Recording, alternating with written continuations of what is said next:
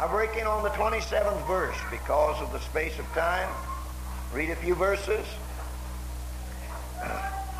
Christ in Pilate's hall. In the 27th verse, 27th chapter of Matthew. Then the soldiers of the governor took Jesus into the common hall and gathered unto him the whole band of soldiers. And they stripped him and put on him a scarlet robe. When they had planted a crown of thorns, they put it upon his head, and a reed in his right hand. They bowed the knee before him and mocked him, saying, Hail, King of the Jews. And they spit upon him and took the reed and smote him on the head. And after that they had mocked him, they took the robe off from him and put his own raiment on him and led him away to crucify him. And as they came out, they find a man of Cyrene, Simon by name. Him they compelled to bear his cross. When they were come to a place called Golgotha, that is to say, a place of a skull, they gave him vinegar to drink mingled with gall. When he had tasted thereof, he would not drink. And they crucified him and parted his garments, casting lots, that it might be fulfilled which was spoken by the prophet. They parted my garments among them, and upon my vesture did they cast lots. And sitting down, they watched him there, and set up over his head his accusation written, This is Jesus, the King of the Jews. Then were there two thieves crucified with him, one on the right hand and another on the left. They that passed by reviled him, wagging their heads, and saying, Thou that destroyest the temple and build it in 3 days, save thyself. If thou be the Son of God, come down from the cross. Likewise also the chief priests, mocking him with the scribes and elders, said, He saved others, himself he cannot save. If he be the King of Israel, let him now come down from the cross, and we will believe him. Father, we look to thee in just a moment of prayer to thank thee for every blessing you so wonderfully poured out upon us. And Lord, we look to thee as needy creatures tonight. We pray you'll bless the teaching of thy word. Anoint us once again, lift us out of ourselves, cause us to be able by the Holy Spirit to apply the words to the needs of the people. Rebuke the enemy of souls. Let men and women be drawn unto thee. In Jesus' name we pray. Amen. That 42nd verse, I want to read again and speak tonight from the latter part of that verse. God would direct our attention there. He saved others, himself he cannot save. If he be the King of Israel, let him now come down from the cross, and we will believe him. I want to deal with that last clause. Let him now come down from the cross, and we will believe him. I'll break bluntly into this message tonight in saying this.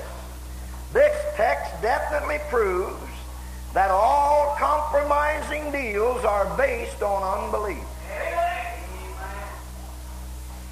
God would draw my attention to this thought tonight, I'm sure, because we're living in a compromising world. And I believe greater so than people really realize. We're in a time when the enemy of souls is working in every way possible against the people of God, those who have a real experience with God, in one way or another, trying to get you to compromise just a little bit, this way or that. Because, friends, the enemy of souls tonight knows the power there is in the gospel. He knows the power that's loosed in the heart and life of individuals that'll be true to God's eternal word. And so he's ever working in one way or another, amen, striving to get you and I to compromise. And I just want to repeat again, my friend, this text tonight, if it teaches us nothing else, it teaches us that all compromising deals are based on unbelief. They spoke to Jesus, these religious folks, the scribes and Pharisees and chief religious leaders of the day. They spoke to Jesus and said, if you're the Son of God, you've talked about saving others. We've heard you say to people, go your way and sin no more. And you spoke about that you came to save sinners. Now, if you really had power to save others, save yourself. If you really be the Son of God, the King of Israel, come down off the cross and we'll believe. This has been the cry of unbelievers down through the periods of time. And it's still the cry of unbeliever yet tonight. And my friends scattered around over this globe and in our very city and around you and I day after day is men and women who have a religious garb on, as much as these one recognized in the text. But the very attitude of their hearts and many times their expression is to get you and I to take down just a little bit, and then we'll believe. Friend, we need to realize tonight and learn from the teachings of God's Word that nobody was ever helped to believe by taking down from the standard of God's eternal Word. The enemy of souls is working on every hand. My friend, I get letters from people who are not privileged to sit under the truth, and many problems come to them, and they'll write through the mail and want to know what attitude we need to take towards this. Amen. Maybe a companion is putting a compromising deal right before them. Amen. But when you begin to understand the root of the thing and the foundation of it, it's nothing more, my friend, than to pull the individual down from the standard of holiness that they're living and bring them down and clip their power. May God help us to realize it tonight. I say it's always been a cry of unbelievers to come down and we'll believe. The religious world has listened to this cry and been affected by it until there's nothing to believe out there but a lie and be damned. The pressure of the people have cried out, come down, take down, until, my friend, they've taken down, till there's nothing really believe of a soul-saving value out there. As the Scripture said, they're left with nothing to believe but a lie and be damned. Man has supposedly, my friend, brought Christ down from the cross to the level of a good man. Many people teach Christ tonight on the level of a good man and mention such men as George Washington and Lincoln and Luther and Wesley and other great men, and place Christ there as an example for men and women to pattern their lives by. The real power of redemption is being lost sight of. I'm here to tell you again tonight, the real power of redemption, my friend, lies in the cross of Jesus Christ. And even if you don't believe it tonight, the devils do and tremble at the real preaching of the cross of Jesus Christ. And that old spirit that wanted to bring him down from the cross back there is still existing in the day and age in which we're living. My friend, even though you may not hear it spoken audibly, the very pressure, the very spiritual pressure that you and I will run into as we endeavor to live for God is to pull us down, ever pull us down to a level of the nominal religious world. I say tonight the cry, come down, is in direct opposition to the gospel. Jesus said in John 12:32, if I be lifted up, I'll draw all men unto me. Amen. Christ sets forth there his plan of redemption, and he's going to the cross as loosing a lifting power, whereby, my friend, he wouldn't be brought down to the level of men, but men would be lifted up to the level of God and to the level of holiness. I want to say tonight, my friend, that the plane of holiness is the lowest place God ever did come.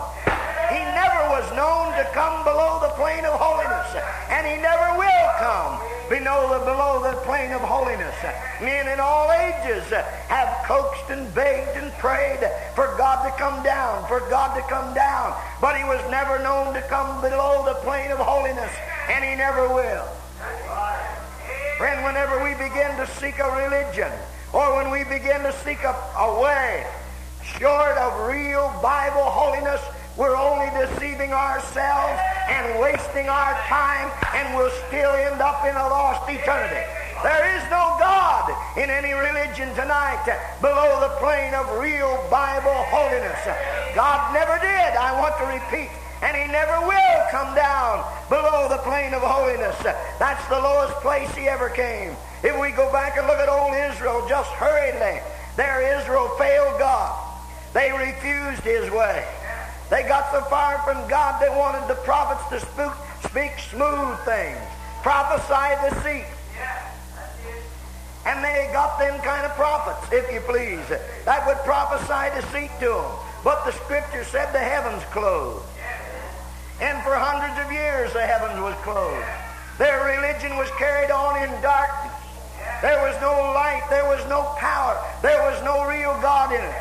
If you look in the 64th chapter of Isaiah, there you hear Israel praying out. They got into deep trouble. They needed God awful bad. And I want to tell you right now, if you don't realize your need of God tonight, just out here a little ways, you're going to see where you need Him.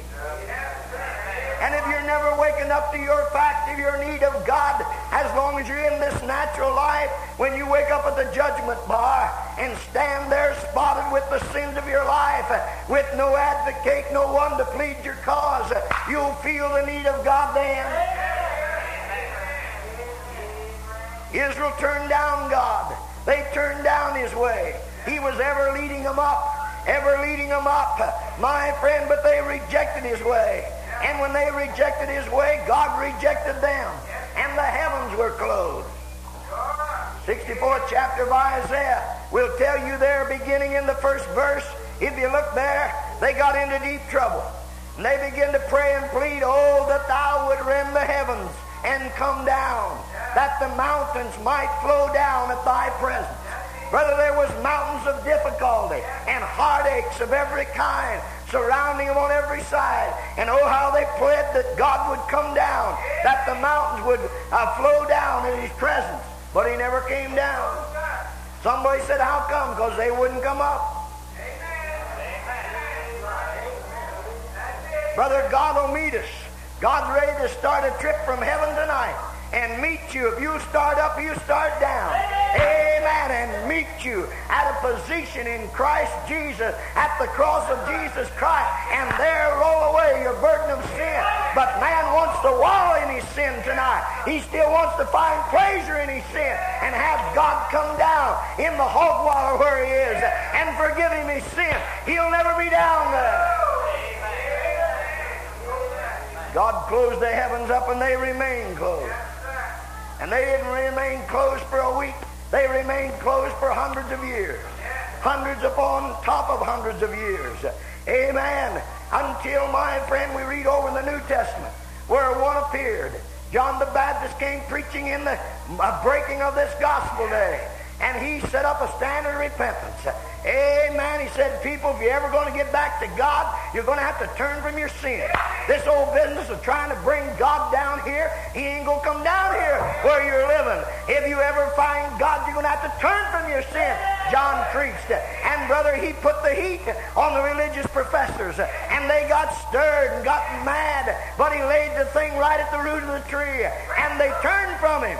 One day, thank God, right while He's preaching and baptizing, along came Christ. And John said, behold, the Lamb of God that taketh away the sin of the world. And Jesus walked up and said, John, I want you to baptize me next. And John said, I can't baptize you. You need to baptize me. Jesus said, suffer to be so, for it become of us to fulfill all righteousness. John let him down the water, baptized him. When he brought him up, the Spirit of God set on him in the form of a dove. And the Scripture said, and the heavens opened unto him.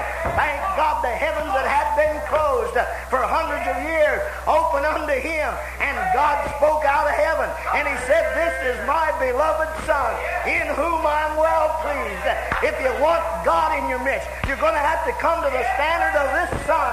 Amen. Right here's your Savior. Right here's your power. Right here's your example. Friend, I pray God will help us to see tonight how men and women are wasting their time, money, and efforts working at these many brands of religion. Amen. And trying to make people feel that God is working in all things. I'm telling you tonight, the Bible tells us He never came below the plane of holiness. Why, if God was in a lot of places that calls itself churches tonight, He'd come out tainted. Amen. Brother, let me tell you, He wouldn't be a holy God anymore. Somebody said, why won't he come down below the plane of holiness? He'll lose his holiness. And brother, whenever you live below the plane of holiness, you lose your holiness.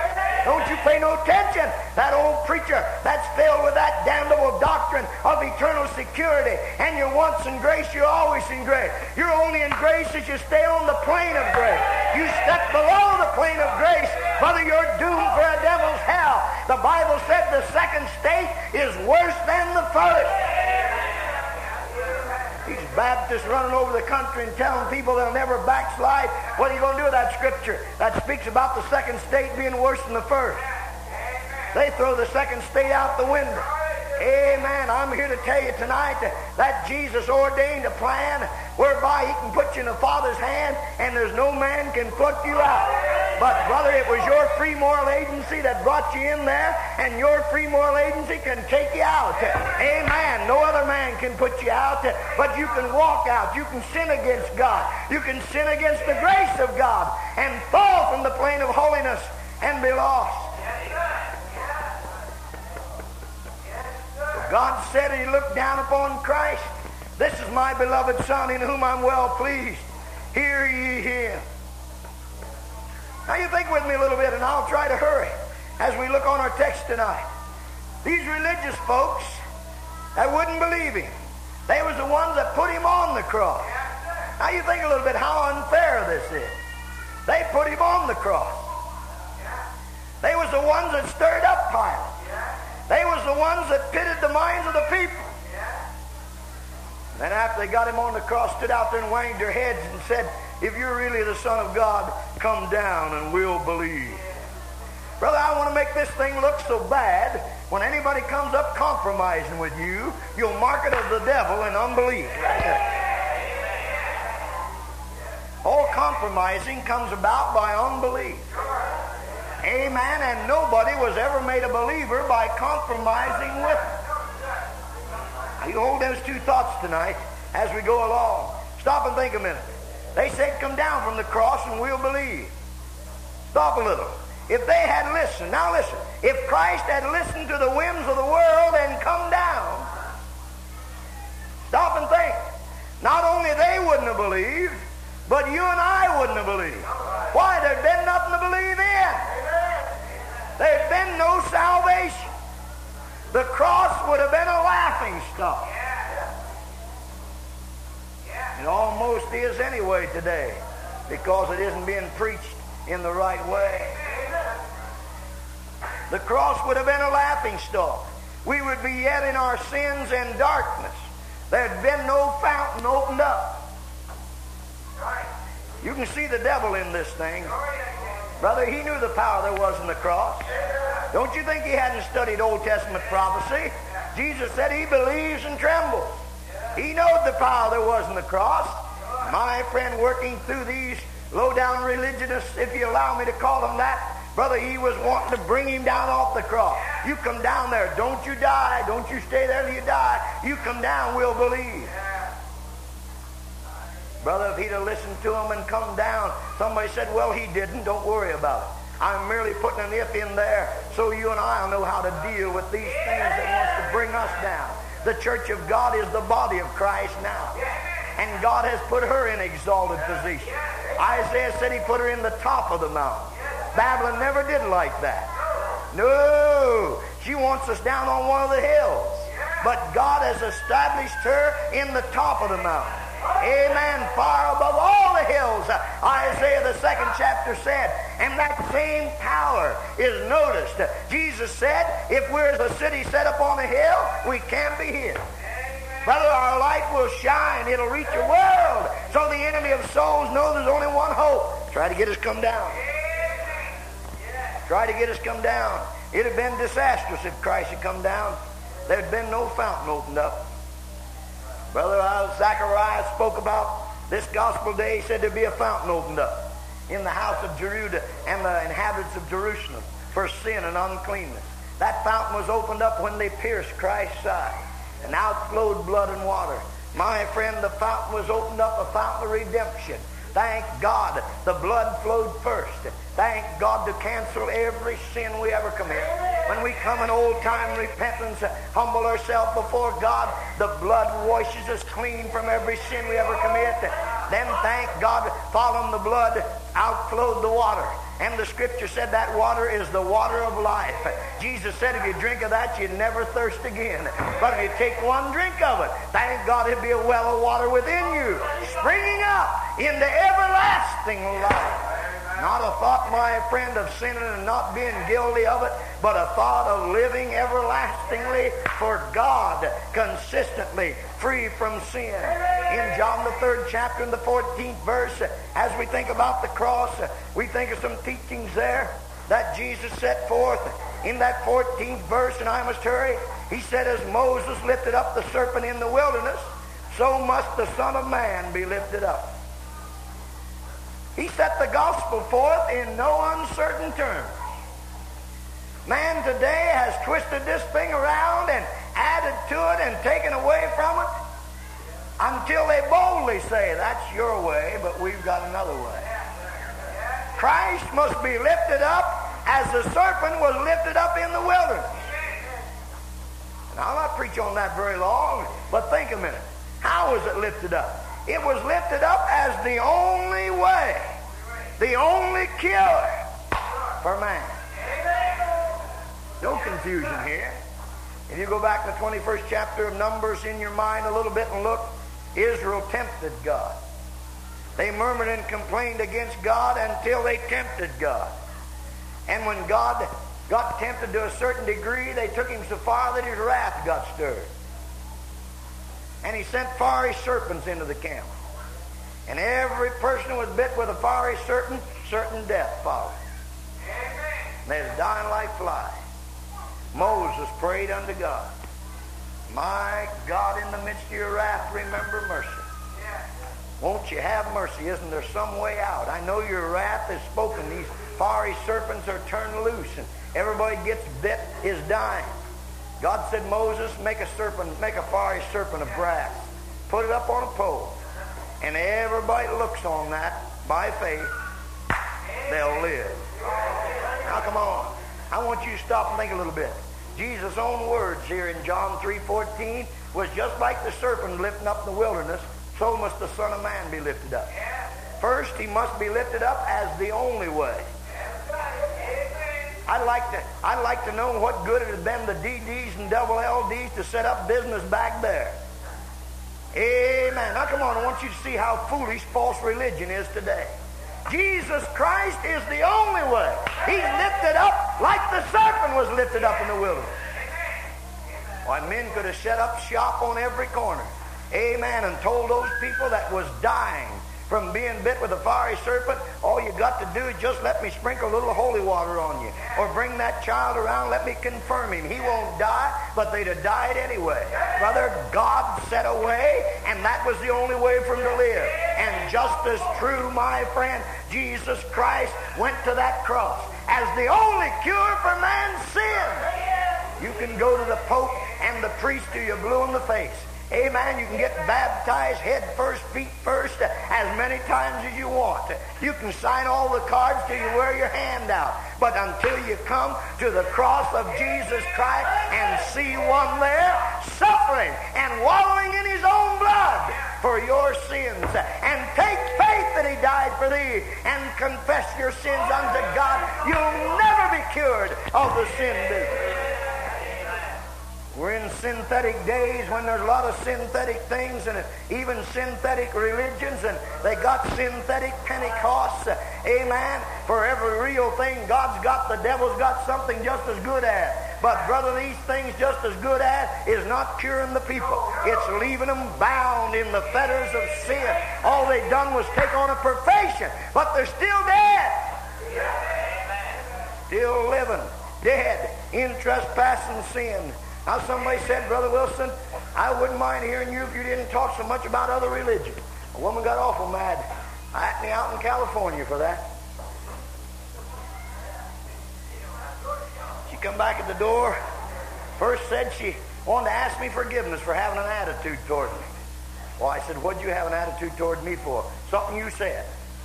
Well, I said, if you tell me what I said, if I can take it back, I would. And she said, will you speak against other religions? Well, I said, doesn't the Bible? Well, it may, but I don't want you to. I said, sister, are you clear? No, I ain't right. Well, I said, you ain't no shape to judge me. You ain't no shape to judge me. Brother, I'm here to tell you tonight that this old thing has gripped the people. Till many, and I wasn't out in Babylon, I was preaching in the Church of God, and this is supposed to be one of the good members. I'm telling you, somebody said, what'd you preach on the next service? It's a crying shame when you preach on Babylon and Zion whines.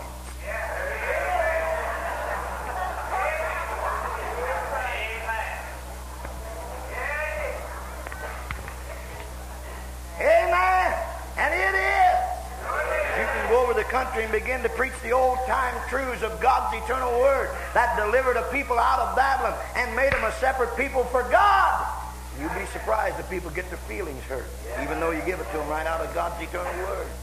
Well, somebody said, what are you doing anyway? Brother, when I start in on false religion, all I'm doing is clearing off a place to lift up Jesus Christ. Amen. You can't lift him up in the midst of all this confusion. Amen. You try to lift him up in the midst of this religious confusion, and people think he's just a Christ among Christ. Brother, let me tell you, the old Pope of Rome was so deceived the multitudes and then carried right on down to Protestantism, and the people are boasting and saying, our way just good as your way. Brother, we're going to have to come back to the Bible way. Jesus Christ was lifted up as the serpent was lifted up in the wilderness, as the only cure. God's command was look and live, or refuse to look and die. And that's the way it is yet tonight. And I want to say, my friend, you're not going to be able to find salvation by looking at Jesus as a baby in a manger. That's why you don't see me putting out no nativity scenes. They won't help nobody. Thank God for the baby. But if he just stayed a baby, he'd never got nothing done. But I'm glad he growed up to be a man. Amen. Brother, he boldly went to Calvary and let him nail him to that cross, and there became sin for me. I'm telling you, you can't find salvation by seeing a Christ, amen, in the manger, or a Christ in the tomb, or a Christ out of the tomb. If you ever find real salvation, you're going to have to go to the cross of Calvary and see the Christ that loved you so much that he wallowed in his own blood to save your soul from sin. Oh, people today say, Brother Wilson, you can preach Christ without the cross. And we've got so nice, you know, at least about some things. That always was amazing to me, how people can talk so loose about other things. Then when it comes to religion, they want to be very careful. Don't make anything bloody. And so they have a way of presenting Christ, amen, and stay away from the bloody picture of him hanging upon the cross. But I want to tell you today, even though it is a bloody sight for mankind, we need to see him there just as sure as we're here, writhing in his own blood, becoming sin for us. As Paul said, he became sin for us who knew no sin, that we might become the righteousness of God in him. We still need to go to the cross and see him hanging there. The cross of Jesus Christ is the hub on which the world turns to God. The cross of Jesus Christ is the hub on which the world turns to God. Somebody said, John 8:32 said, you'll know the truth, and the truth will make you free. Sure it will, but the truth tells you about the cross. Yes, it does. The truth tells you about the cross. Just as sure as we're here. Paul said in Galatians 6:14, Paul said, God forbid that I should glory, save in the cross of Jesus Christ, by whom the world is crucified unto me, and I'm crucified unto the world. What do you mean crucified? Dead. Inactive. The cry come down, my friend, and I hope you'll draw a circle, if you don't mind marking your Bible, around those two words, come down. The cry come down is heard on many lines of truth. And what isn't heard with an oil voice is felt by the pressure of the age. Brother, we feel today as ministers of the gospel, we feel a great cry to come down from the message of worldliness.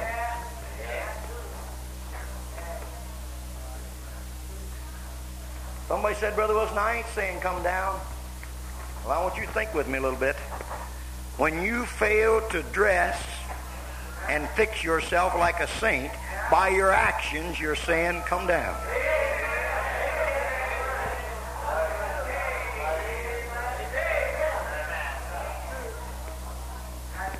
There's more ways to feel the pressure against the gospel than by oral conversation. We're in a spiritual warfare. The very spirit of people will raise up against God's eternal word today. And I want to say again, when we refuse to obey the teachings of God's word and walk in the light of it, by our very action, we're putting a vote in against it.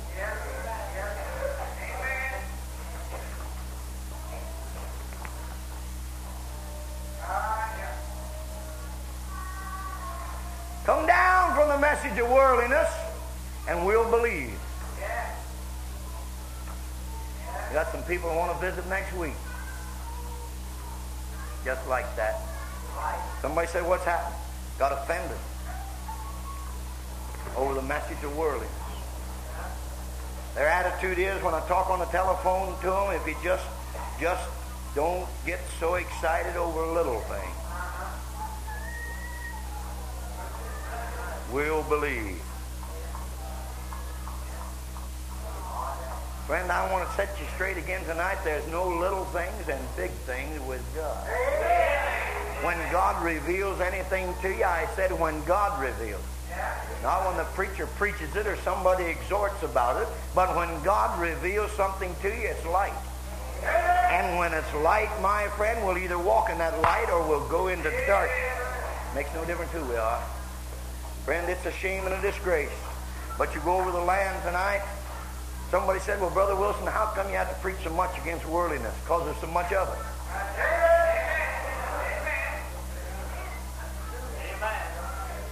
Amen.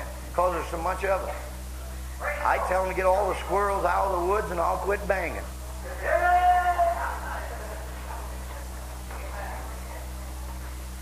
You travel the country today, many people that once held a standard against worldliness, even in the holiness movement. Thank God for good people out there that I believe love God. But I'm just as sure as I'm standing in this pulpit, if they keep walking the highway of holiness, they're going to come to Zion. Amen. We got a message that they need to hear. They'll come to Zion.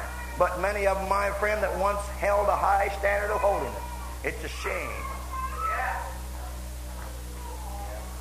to look upon them today. Somebody said, well, Brother Wilson, what about it? I say there's a great pull today to come down from the message of holiness. This trail has been followed by thousands. Lowering the standard of the gospel never makes more believers. I had to learn that in the early days of my ministry. Amen. And I believe every other preacher is going to have to learn that if he's going to stand for truth. Lowering the standard of the gospel never makes any more believers. You get a congregation loaded down with hypocrites, professors, but lowering the standard of the gospel will never make any more believers.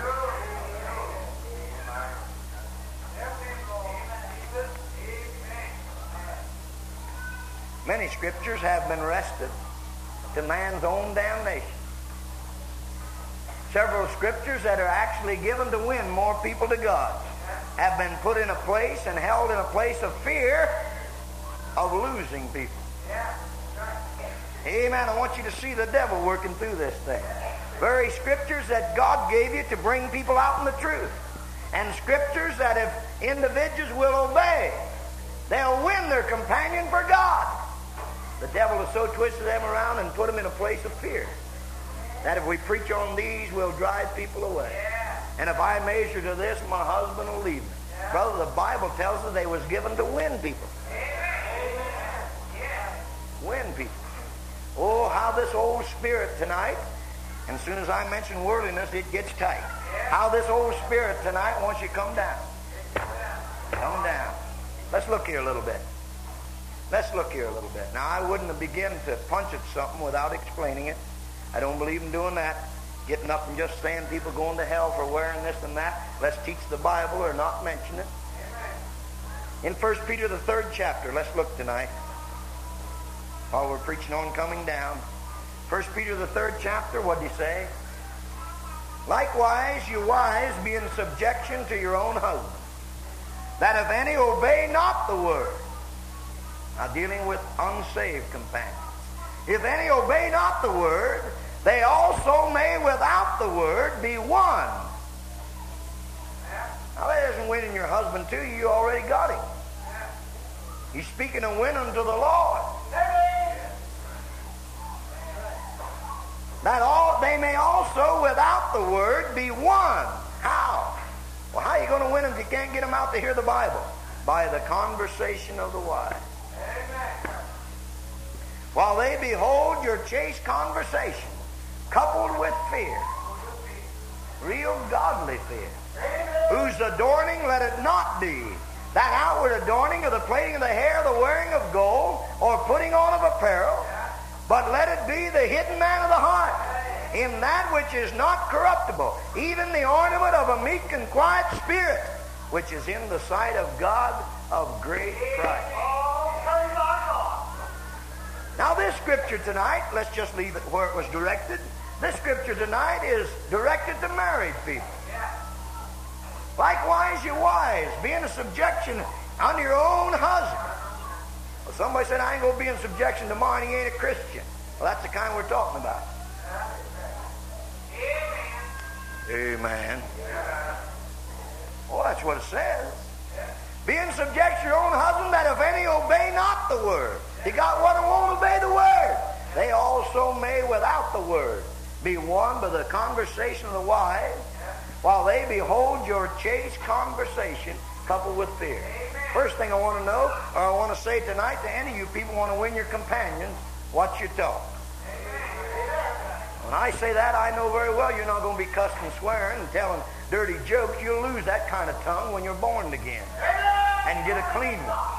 Well, somebody said, well, what do you mean then watch your conversation? Well, he brings it down plainer. While they behold your chaste conversation, coupled with fear. First thing, if you want to win that companion, Peter said, is be careful of your conversation, or a better translation says conduct. Make sure there's reverential, godly fear in your life. Brother, if you live with godly fear, you'll start to build a respect for God up in that companion's heart. Amen. Now he come on down, and he said, whose adorning let it not be the outward adorning, the plaiting of the hair, the wearing of gold, or putting on of apparel. Now let's get right into it. The Bible condemns gold for adornment. Anywhere that gold is of any use, the Bible doesn't condemn it. Let's stick to the Bible. It said, whose adorning let it not be the outward adorning of the plaiting of the hair, or the wearing of gold, or putting on of apparel. The Bible does not condemn gold for use, merely for adornment.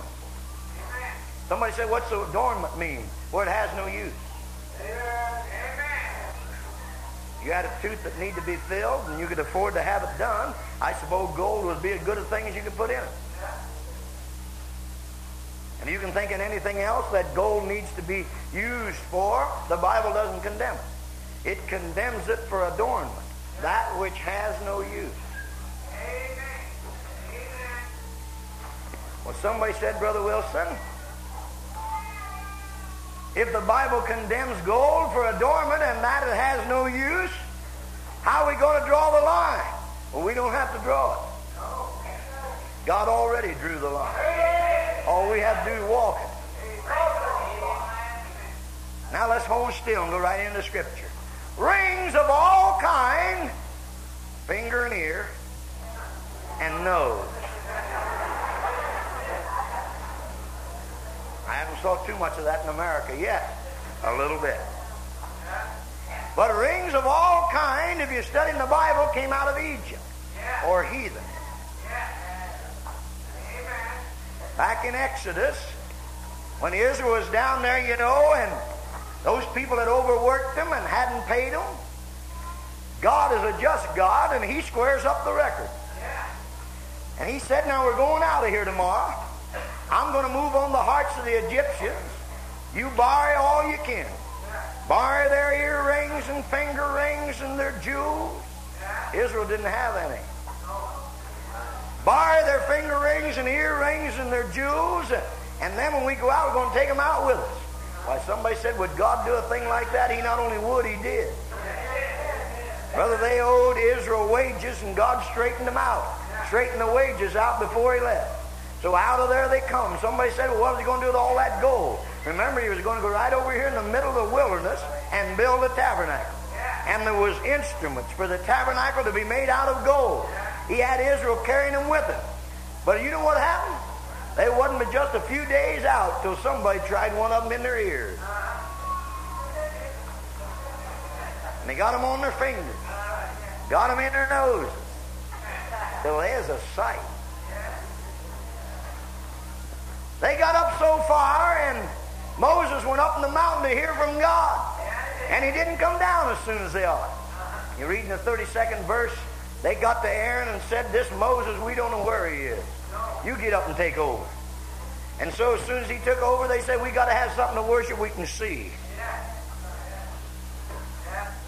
So Aaron said to him, somebody said, how do you know they had that jewelry on? He said, get your wives and your daughters, and I hate to say this, but it's in there, and your sons, and have them pull the earrings out of their ears. That's how I know they had them on. You can't pull them off if you didn't have them on. Have them pull those earrings off their ears. And he brought them and molded that golden calf. I'll follow right on a little bit. Over in Isaiah the 3rd chapter. You could follow right down through if it wasn't so late. We wouldn't take such big jumps. But this is not my last thought tonight. In Isaiah the 3rd chapter, now let's study God's Word together.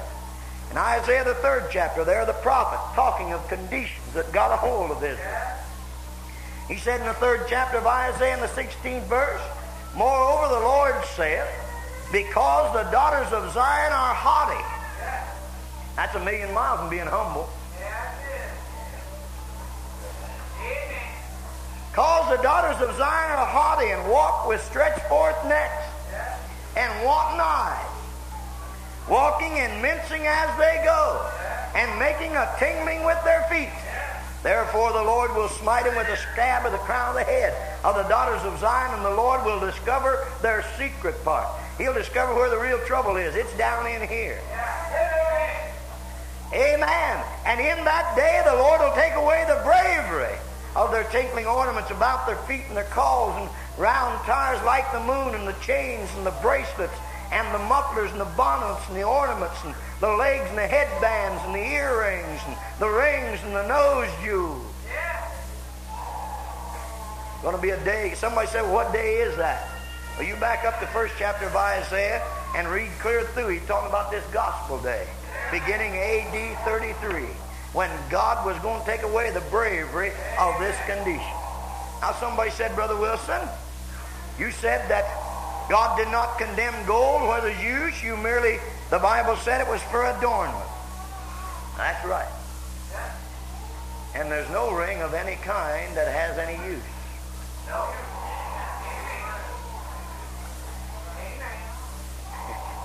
Now don't nobody faint. It's hot in here tonight. But I want to preach about this coming down business. Somebody said, Brother Wilson, it isn't necessary. We're the saints. You don't have to keep preaching on this. Well, I tried to tell a fellow that Peter said, as long as I'm in this tabernacle, even though you already know it, I'm going to stir up your pure minds and well remember. Now listen, any ring that we wear has no use. I speak with all kindness and with all the love. I'll even keep from raising my voice. Let's stop and consider here a little bit. Let's just go to the top of the ladder. Most people will pretty well appeal to the Bible till it gets down the wedding band. And they say, I got to have that. Now let's just study in God's eternal word tonight. The wedding ring had its real beginning in papalism. I want to show you by the Bible tonight that when you wear the wedding band, you're not following the Lamb, you're following the Pope, following the beast. That teaching never came out of the Bible. You go back in the Old Testament and you'll find back there in the days of bigamy and polygamy, God let them put a band around their ankle. Remember, there was a double standard for man and woman. The woman couldn't speak in public. A man couldn't make a move in public. So they put a band around her ankle because a man could have just as many wives as he could afford.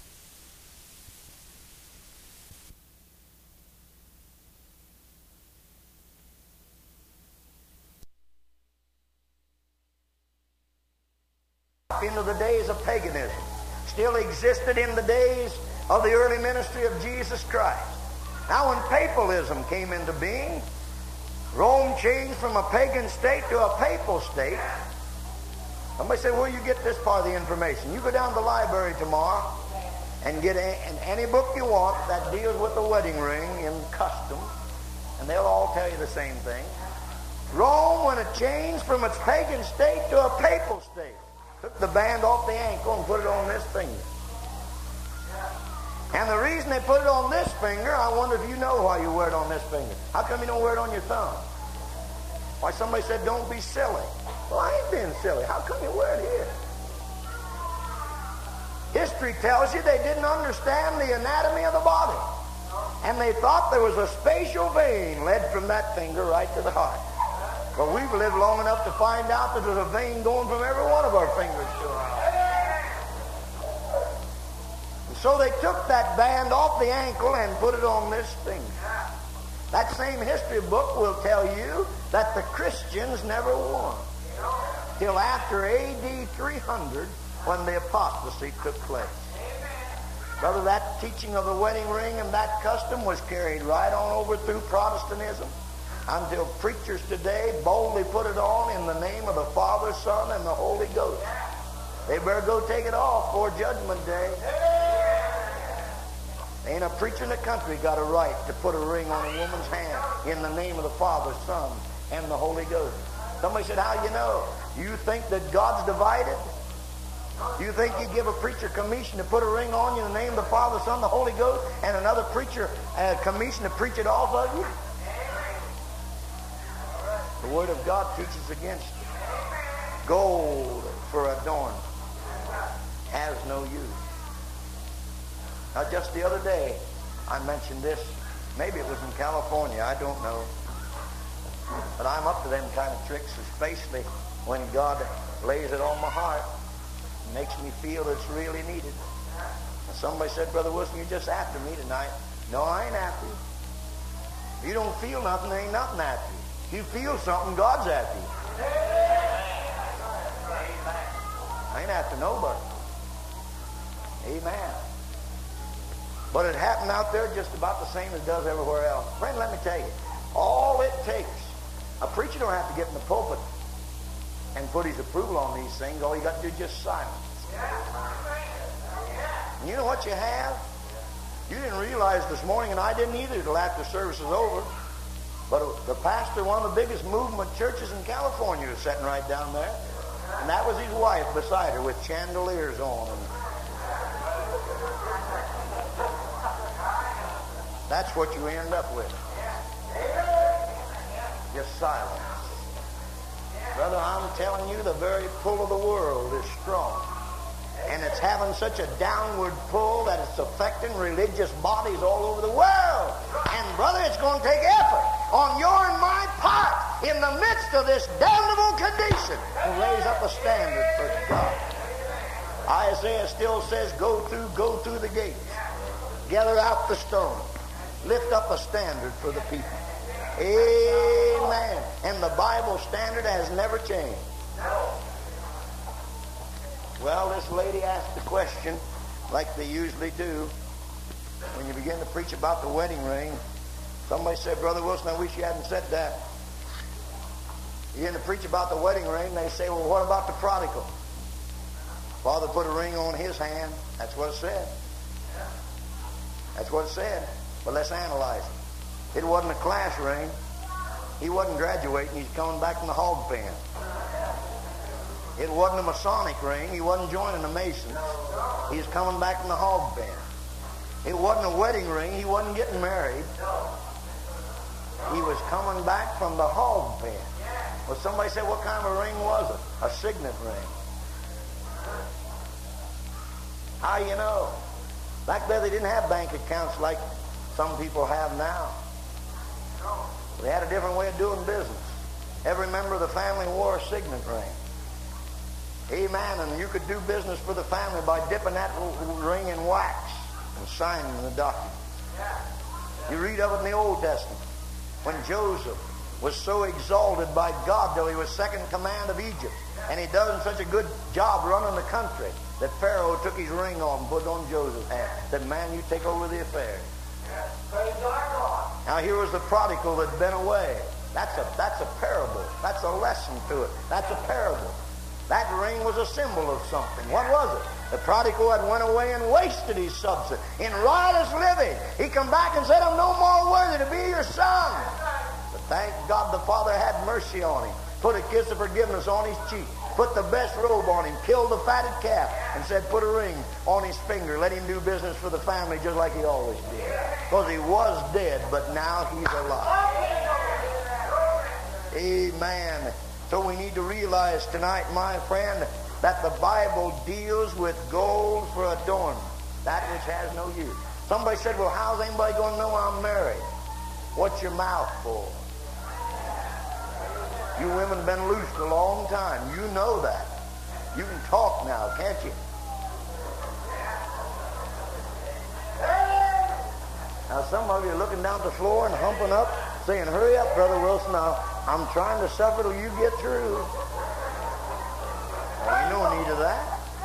What did I say a little bit ago? Amen. If God don't reveal this as truth, you ain't got a thing in the world to worry about. And if he does reveal his truth, you got everything in the world to worry about. Amen.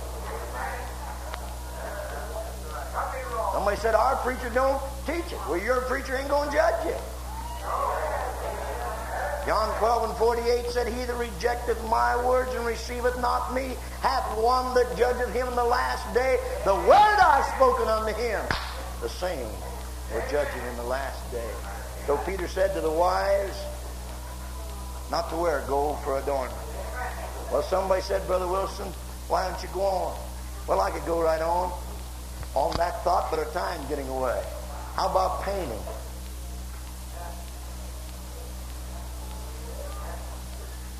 Well, you look through your Bible and you'll see where it's listed. You show me one place where a person that believed in holiness or good morals ever wore it in the Bible. See, we get our customs from somewhere. Yeah, we do. Yes, sir. Amen. We get our customs from somewhere. You read back in 2 Kings, maybe the 9th chapter. That's the first place it's listed in the Bible. Old Jezebel. She'd killed off a good part of the prophets and was after Jehu. And the scripture said she painted her face and tired her head and sat in the upstairs window and hollered at him. You know who she was. But old Jehu was a man of God. He sent some men up to throw her out the window. Amen! She fell on the street and was bursted asunder. Turn to Ezekiel, the 23rd chapter. Lord, it's getting tight. Ezekiel, the 23rd chapter. When Israel, or when Jerusalem and Judah had failed God, just as I told you in the beginning of the message, they backslid off of him. And here God set up a prophetic picture of Aholah and Aholabah, Judah and Jerusalem. He'll tell you who they are. He got down to the 40th verse and he tells them what they done. And furthermore, you've sent for men to come from afar, and unto whom a messenger was sent. And lo, they came. And when thou did, and for whom thou didst wash thyself, and paintest thine eyes, and deckest thyself with ornaments, and set upon a stately bed, and a table prepared before, whereupon thou hast set mine incense and my oil. And he goes on to tell you that Israel, or Jerusalem, and Judah were playing the part of whoredom. And here he pictures those two people as two women, and how they'd left the position that God had ordained. Amen. They wasn't no longer being the bride of God, but they were out here playing the harlot condition. And he said, you painted your eyes and your face. Oh, may God help us to see it. Ezekiel the 23rd chapter tells us the same thing. Jeremiah the 4th chapter speaks of the same thing. I just add on to that tonight that anything veneered is cheap. And there's no need of painting, because you can't make yourself look anything more like yourself. Whenever I go to painting myself up, I'd be right sure telling you that I didn't enjoy myself the way I was. Oh, I preached on the camp meeting one time, and the preacher got up next and said, I just don't agree with the message. Said, I think if an old barn needs a little paint, you ought to paint it. Somebody said, what'd you say? Well, I got a chance to say something, and I said, if I'd have called you women an old barn, I'd have been in trouble. Now, I said, if an old barn needs paint, you paint it. But don't be painting up the temple of the Holy Ghost.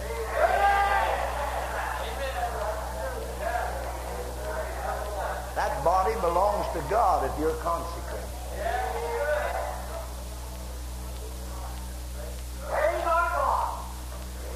Somebody said, now, Brother Wilson, you're going to take us too far. No, I'm not going to take you too far.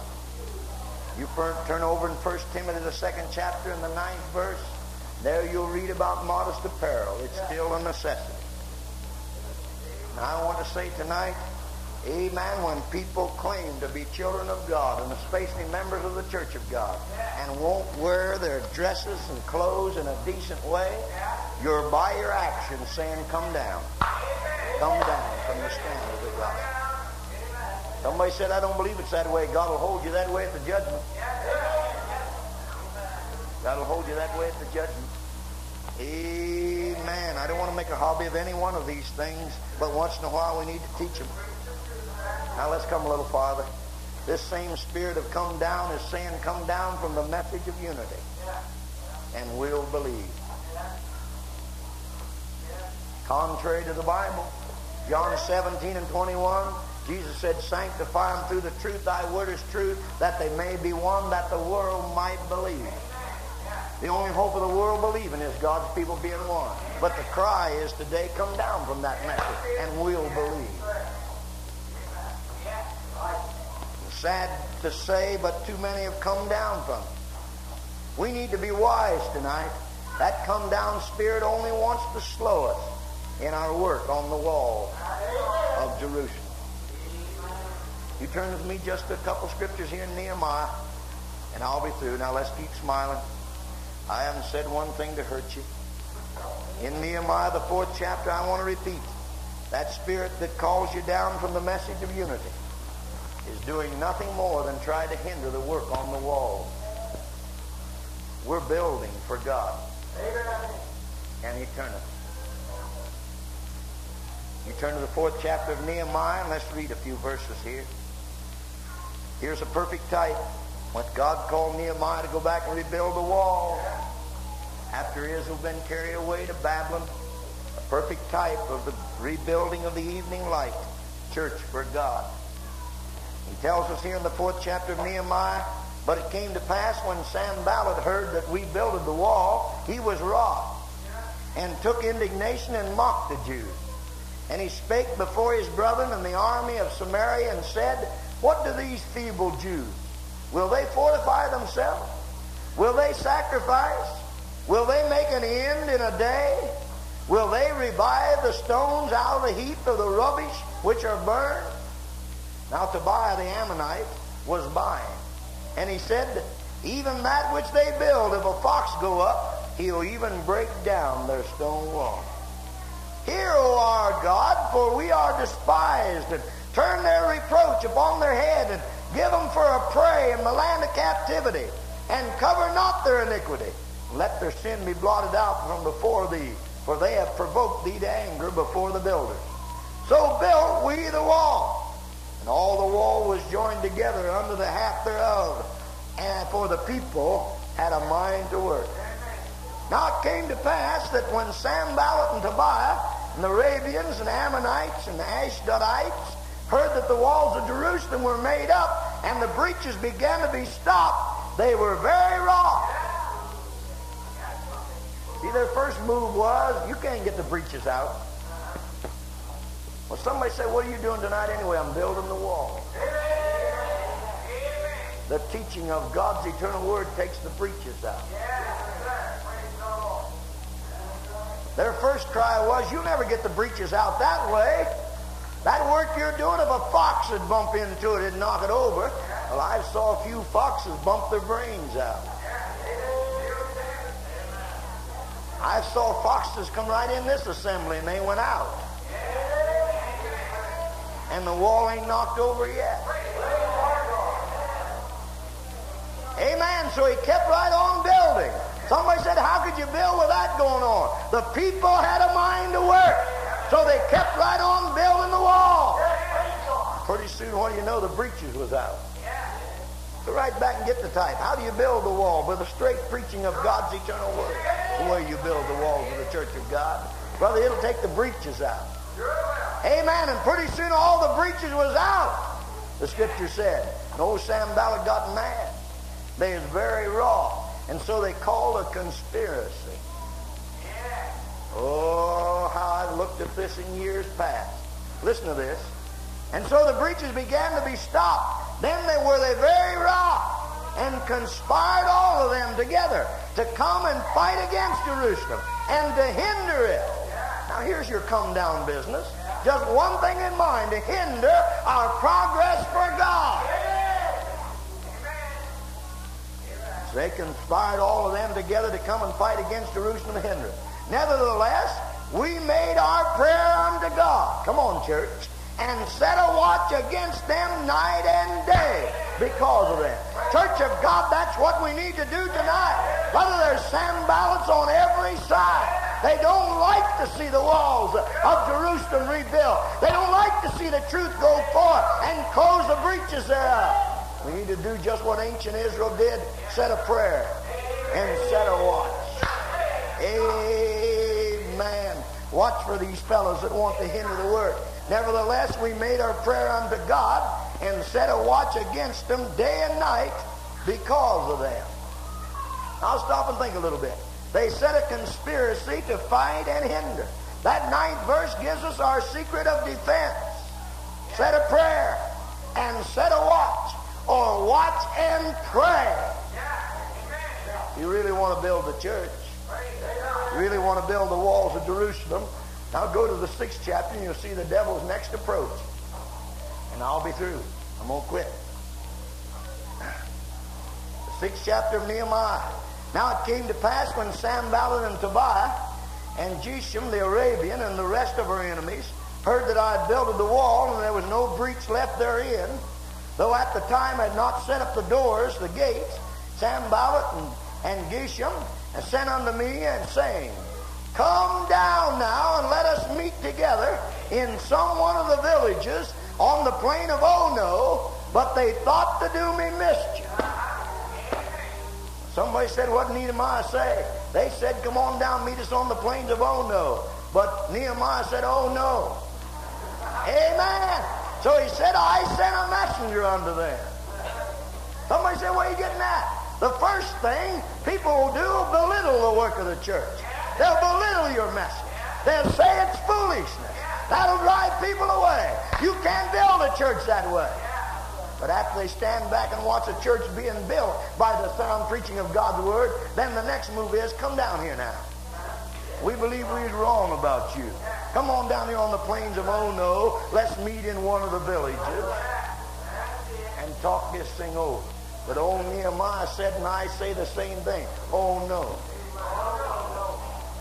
And what did he give for a reason?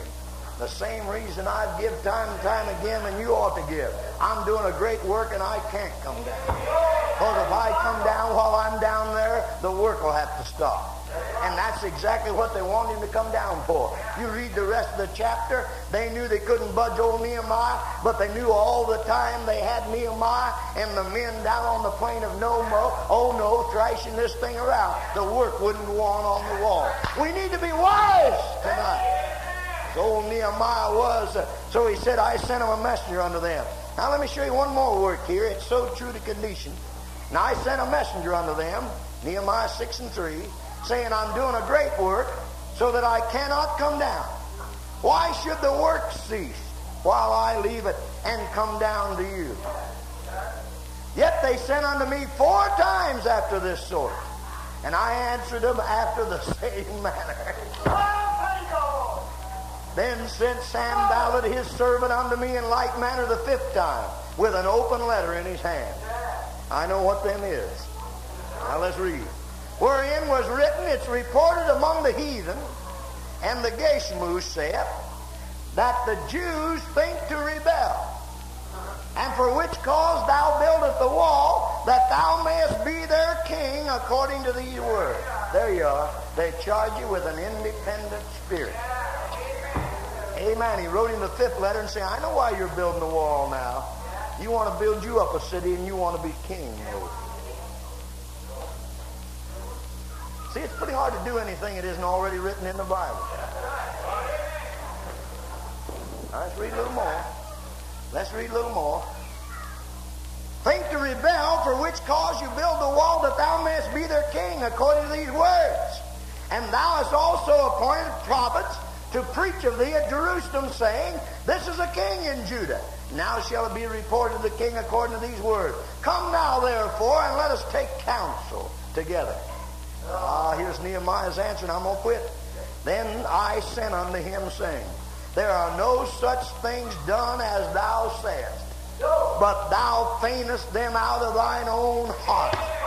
For they are all made us afraid, saying, their hands shall be weakened from the work, that it be not done. That's all you're doing this for, trying to scatter that thing among the people and kill the effect, so their hands would be slackened toward the building.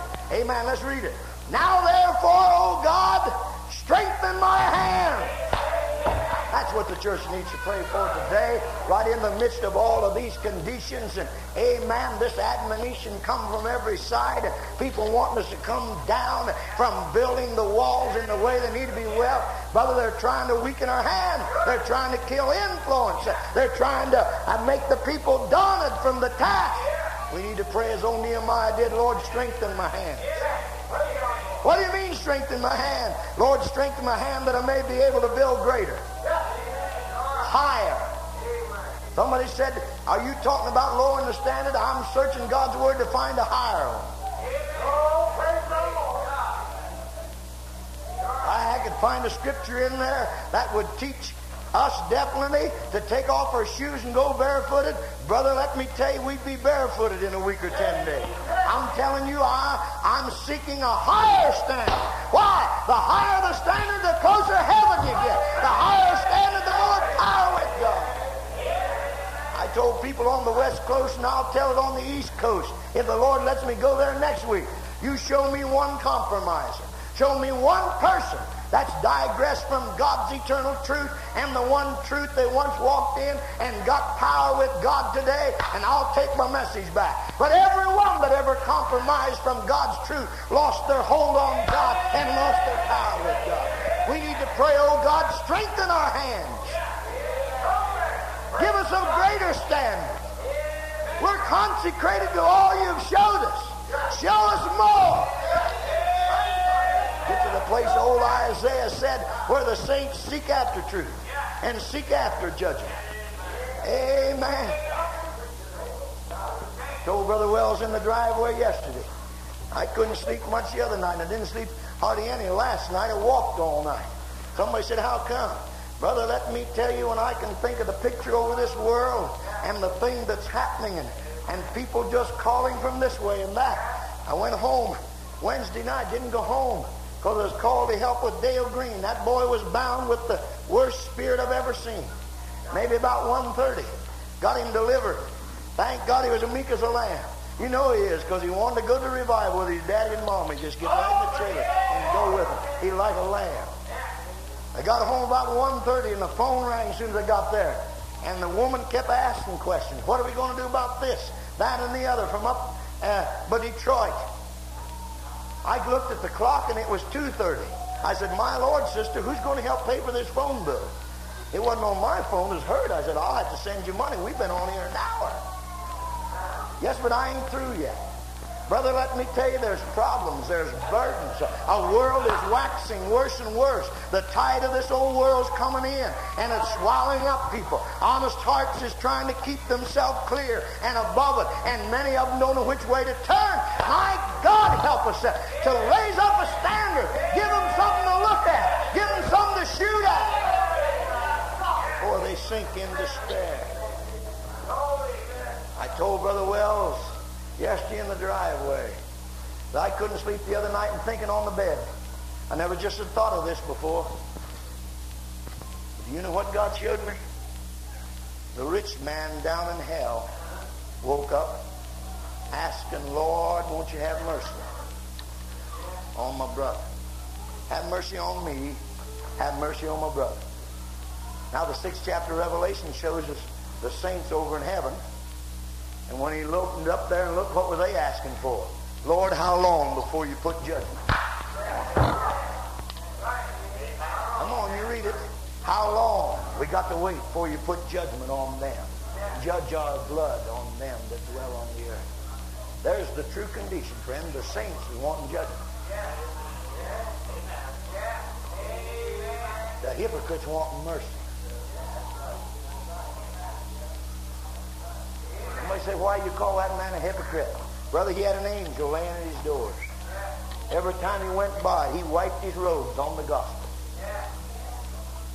Every time he went in and out that house, he had a chance to get saved. God had Lazarus laying right at his door.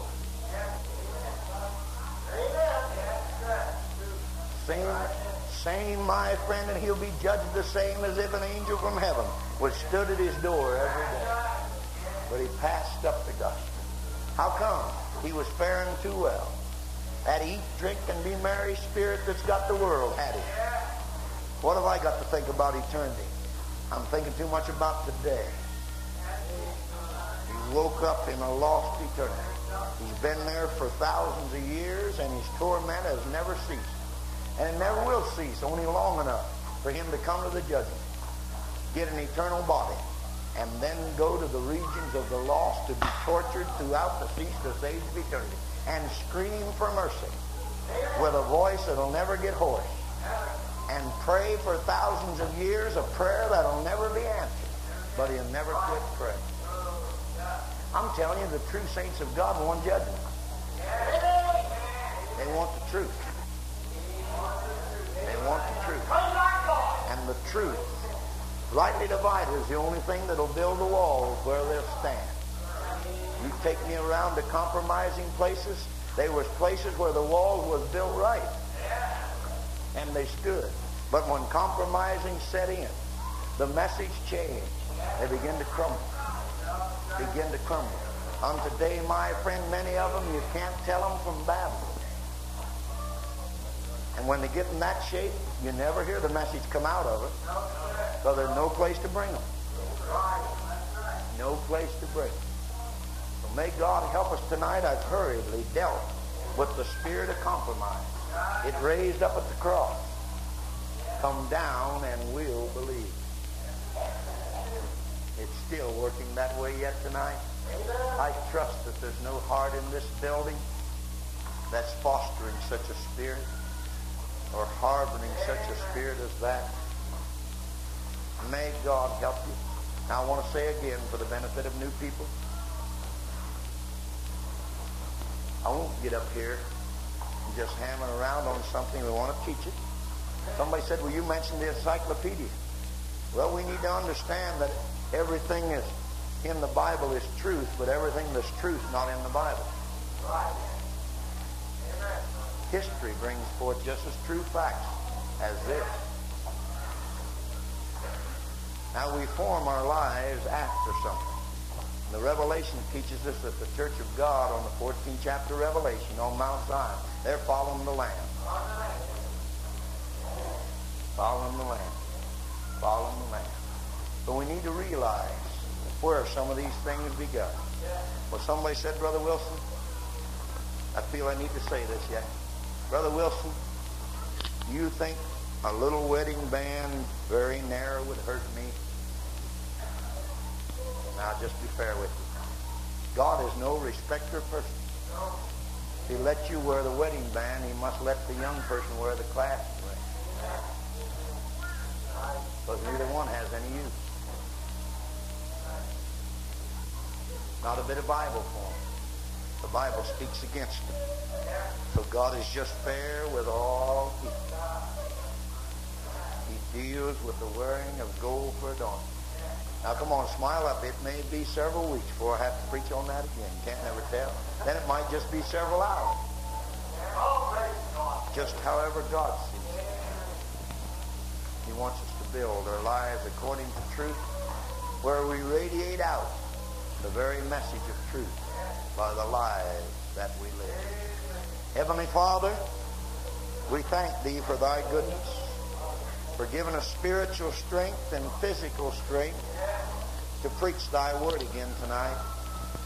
Father, even as Thou hast led us to this message this evening, we know it's needed. Now we pray that You'll solemnize hearts. My God, if there be those that need to measure, make it clear to them. Let them know why they're doing what they're doing. That they'll be able to give a living testimony to them that would ask, or the reason of the hope that lies within them. There'll be those here tonight that doesn't know Thee dear to their soul. Help them to get a glimpse of the Lamb of God that taketh away the sins of the world. Lord, we ask You to rebuke the enemy of souls. We felt tightness 2 or 3 times.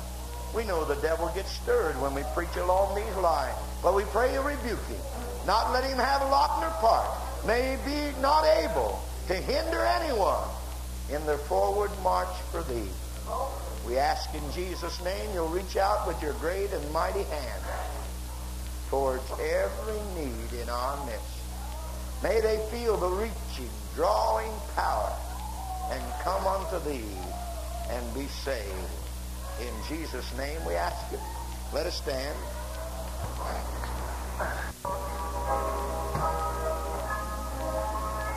Lord Jesus, I long to be perfectly whole. I want Thee forever to live in my soul. Break down every idol, cast out every foe.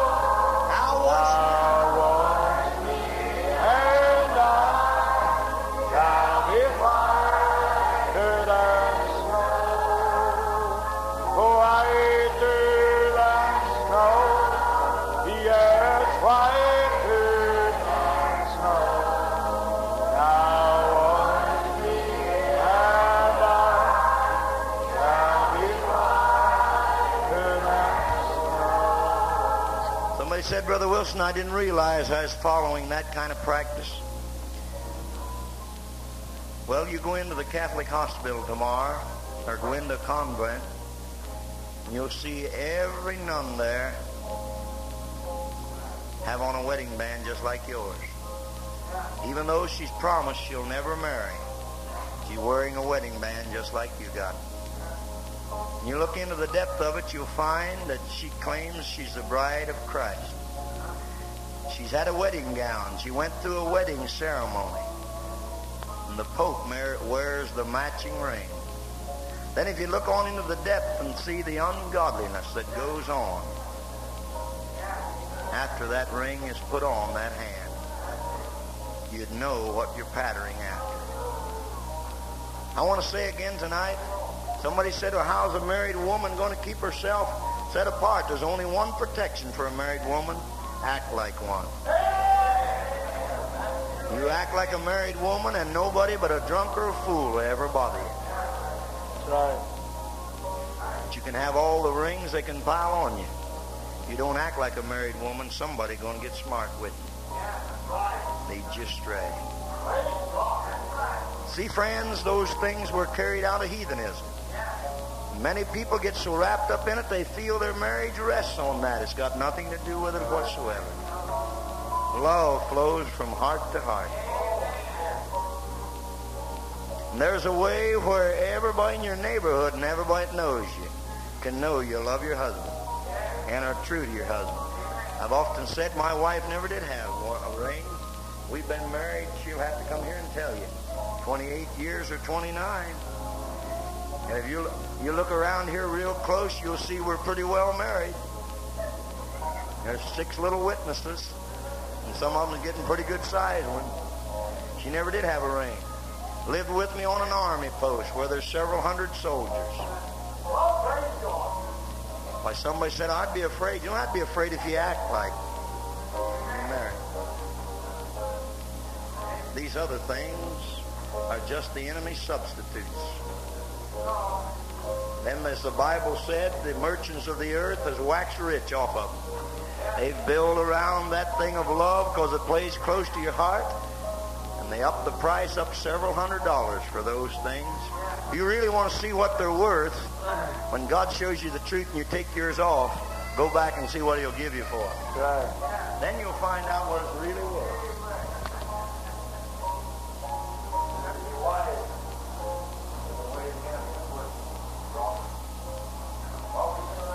Lord Jesus, look down from thy throne in the sky and help me to make a complete sacrifice.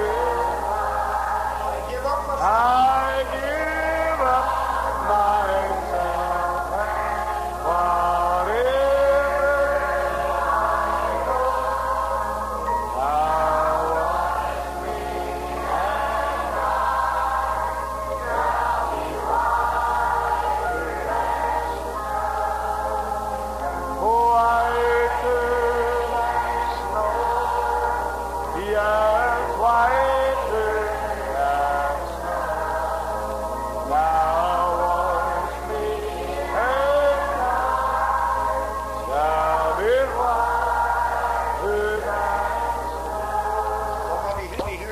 that know that God has forgiven you of your every sin.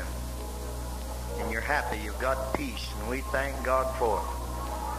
But the Bible plainly teaches you there's a second work of grace for you. That even as God has saved your soul, He's asked you to come and present your body a living sacrifice unto Him. And He'll take out of you that old carnal nature that raised up and caused you to commit sin in the first place. Fill you with His Spirit. You've tasted of His Spirit, He'll fill you with it. Fill you with it.